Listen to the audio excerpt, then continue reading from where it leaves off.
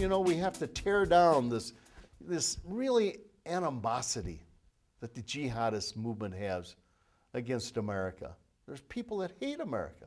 And I have found the best way to treat this severe hatred is build up a counterforce.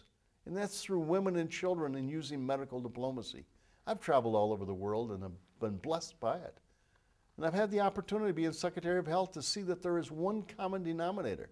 Whether you're a Shiite, Sunni, Kurd, Hamas, Hezbollah, Jewish member, everything revolves around how you're going to provide good health.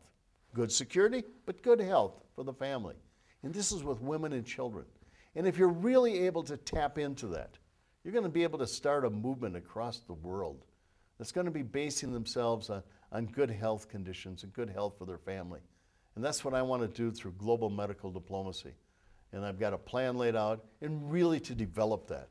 And I think that is the kind of ideas and positive things that we have to do in this country to show the world that, you know, that we're not this terrible country that's trying to invade and be able to in any way change their way of life.